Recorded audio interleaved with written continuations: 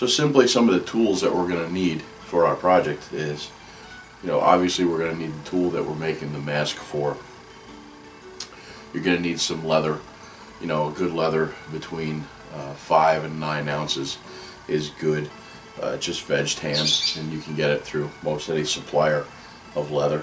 You're going to need an awl, a Sharpie marker. You're going to need a good pair of utility scissors to cut your leather.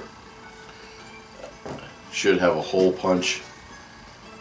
Today we're going to use artificial sinew for the threading. You're going to need 2 different needles, alright, because when we do a saddle stitch you're going to come in from both sides and go back and forth in the stitching. You're going to need cardboard for your patterns. I like to use tear mender leather glue. This stuff is pretty bomb proof, does a good job. And we're going to need some clamps to use during the gluing process. Very first thing that we want to do is we want to take our Sharpie and we want to trace the tool itself.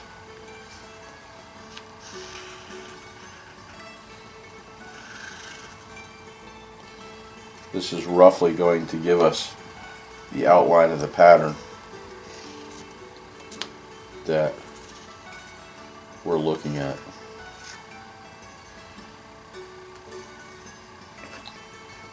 Okay, so this is where our tool is going to be. Realizing that the mask obviously is going to come out to actually at least here, because we want to put a welt in here.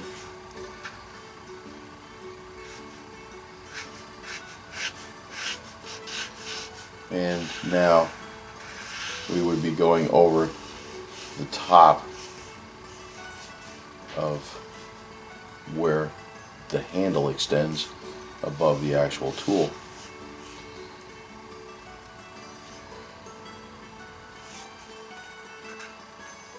And that's going to be like that, because we want that welt in there as well.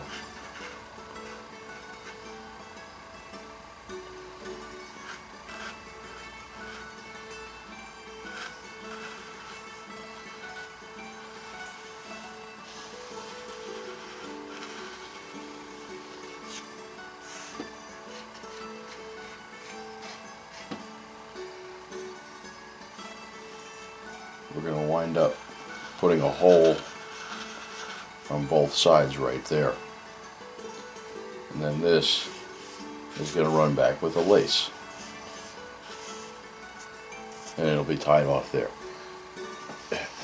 So when we're done, that's essentially what our mask is going to look like.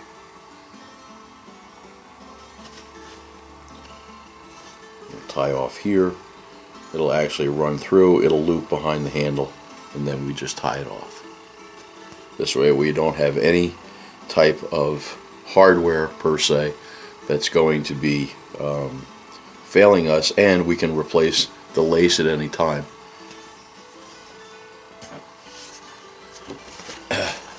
What we want to do now is, now that we have our design of the mask that we're going to use, is we need to go back and we need to cut the actual pattern that we traced of the tool itself.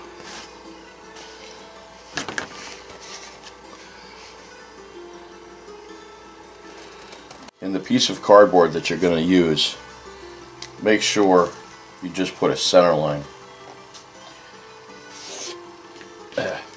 And that center line is going to be important. You have to remember to take into consideration the width right here of your tool when you're making your pattern for the top, because this is going to be folded and then we're going to sew it in. So what we do is we'll take our tool, line it up pretty much right on that center line, and mark right there the tool at its widest point.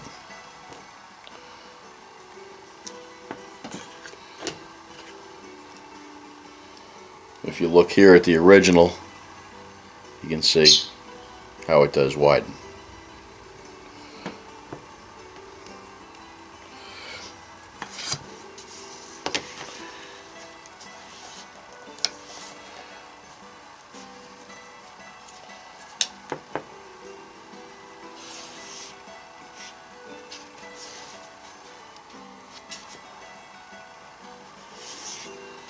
Now what I've done is I've taken into consideration the width of that tool by doing this.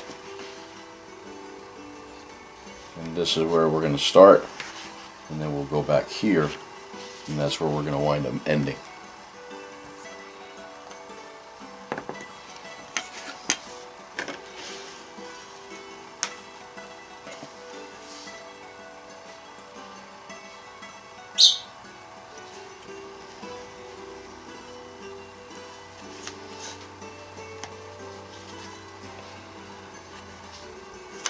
Line the top of your pattern with your tool.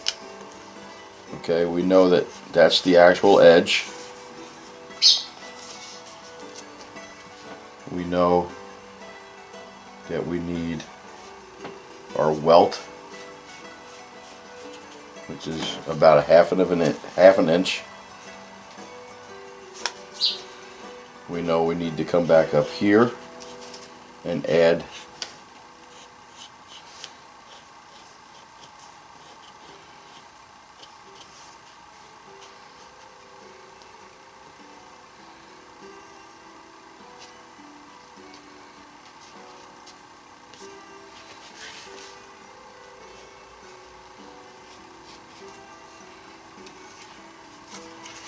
come back here.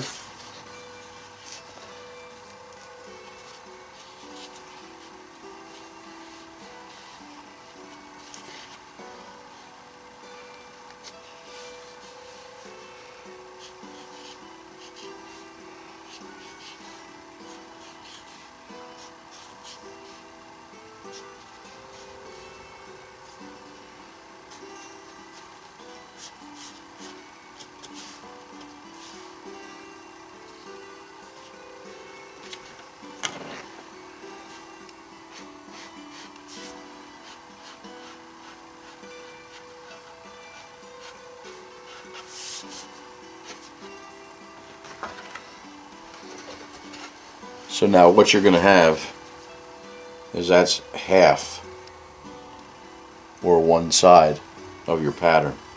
The easiest way to do this is to take this and cut this and then fold it right there on your center line.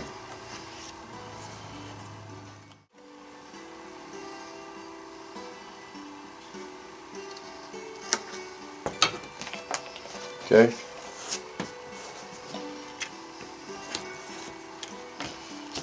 Now that we have this here, we're going to find that center line.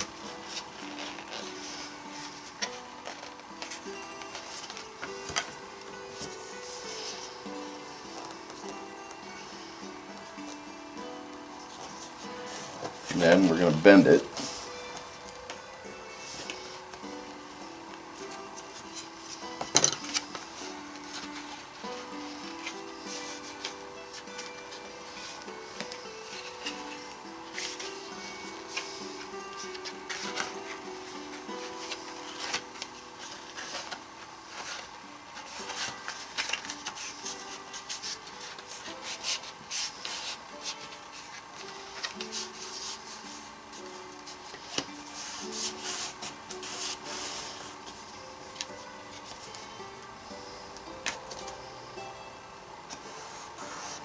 Come back over the top.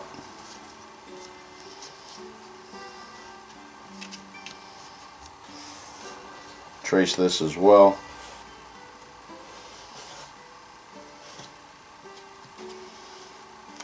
Now we're going to cut that.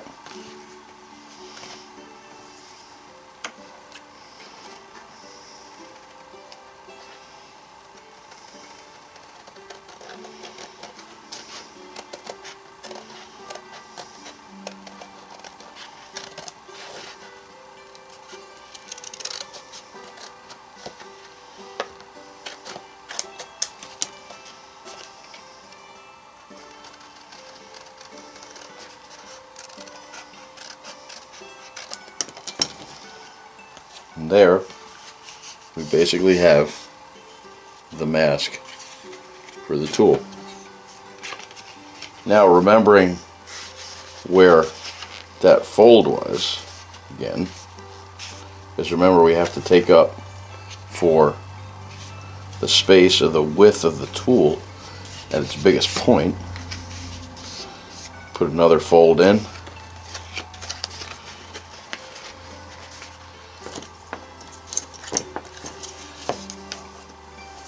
Another fold here as well.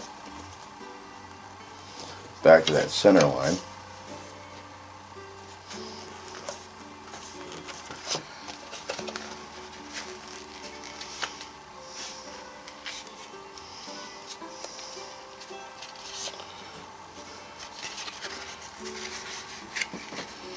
So you can see what it looks like.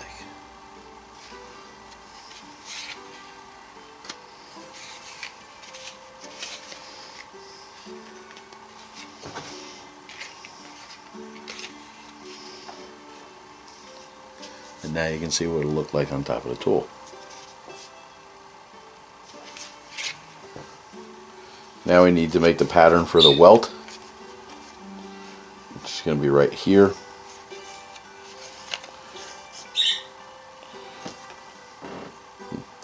This is going to be our welt. We can actually put that welt, you can end it around here. We don't need it to go all the way up. We can if we want to.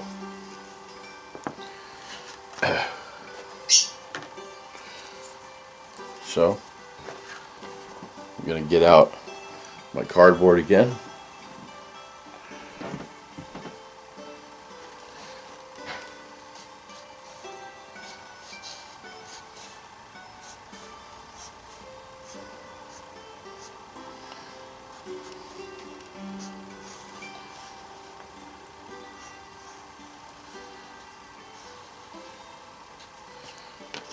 So what I've done is I've taken my pattern here, I've gone ahead and I've traced this, and this is going to give me my welt, which will be in between the two sides. We go back to cutting those again.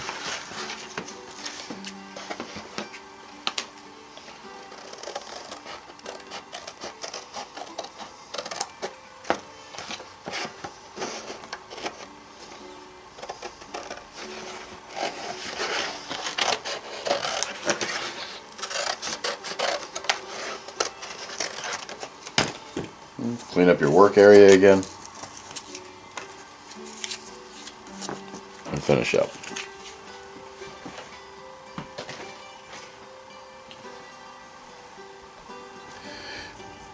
Just in case you don't understand exactly what I'm talking about with this welt,